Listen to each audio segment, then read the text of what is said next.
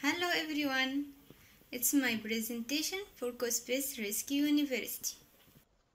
About my team, I'm the only member on it. My name is Hurghada Mohammed. I am from Hurghada in Egypt. I learned C++ and C programming language, and I started to learn MATLAB and Python. Just like I said before, my category of CoSpace Rescue Challenge is University. I was faced with hard for going to super object. I have tried a lot of solutions, but it all failed. Rescue University, the main objective is to collect 6 objects. Deposit when you have more than 3 objects. Now we know what is my mission.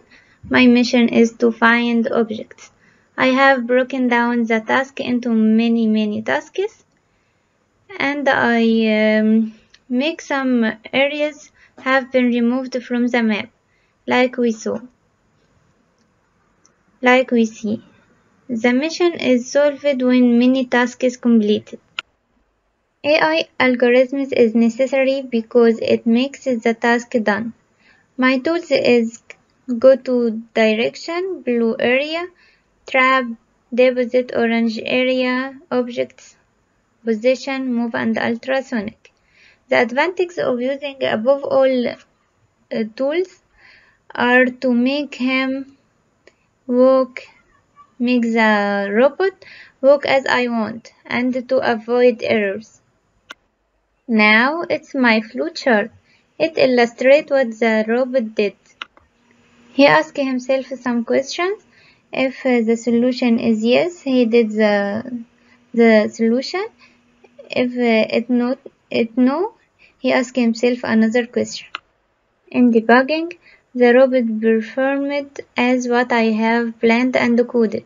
If I meet any problems, I would open the debug and see its current action. Then I would think to find a solution to this problem.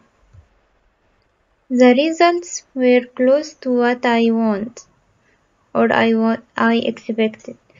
It's between 1,200 to 1,300.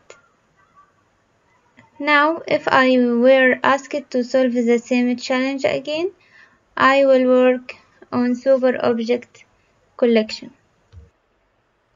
Using a CoSpace robot made me learn how to optimize my C code and solve problems. I would like to share with other CoSpace participants the way of using C language and solving problems.